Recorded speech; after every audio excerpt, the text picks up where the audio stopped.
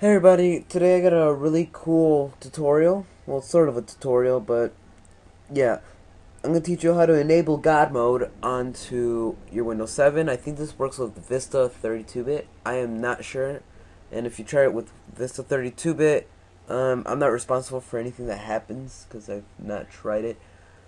But yeah, let's get on with this. What God mode basically does for Windows 7 is it gets all the administrative settings and all the control panel tabs and everything into one little file, which is really cool and neat.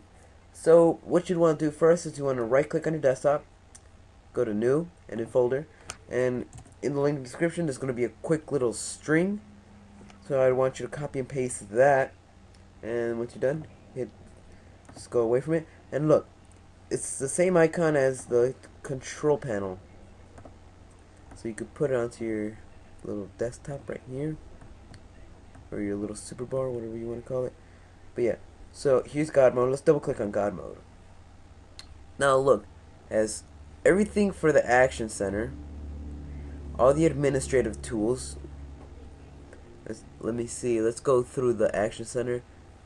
Change customer experience, improvement program settings, user account, the UAC, security status, restore computer. Yeah, all this good stuff. So that's let me just, for administrative tools, you can create and format hard disk partitions, defragment your hard disk, diagnose your computer's memory problem, edit group policy, add new hardware. Yeah, all this stuff. So drop arrow, autoplay.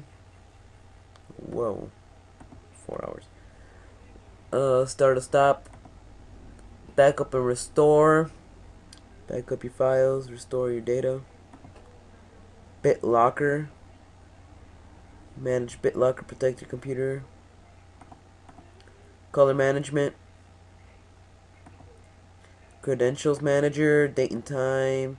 Default programs, desktop gadgets. Device manager, device and printer. Display.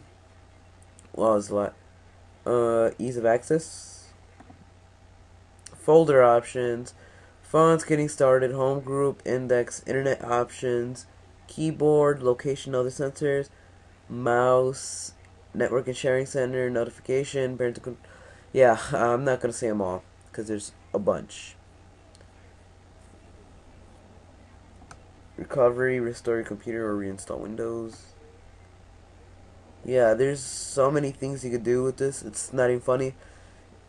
It's really recommended that you should get this because this helps you a lot. So yeah, that's God mode for you. You can do basically everything that control panel does, devices and printers, default, all that stuff, put into one little file called God mode, which is really cool. I recommend you guys getting this. Really awesome thing that they put here.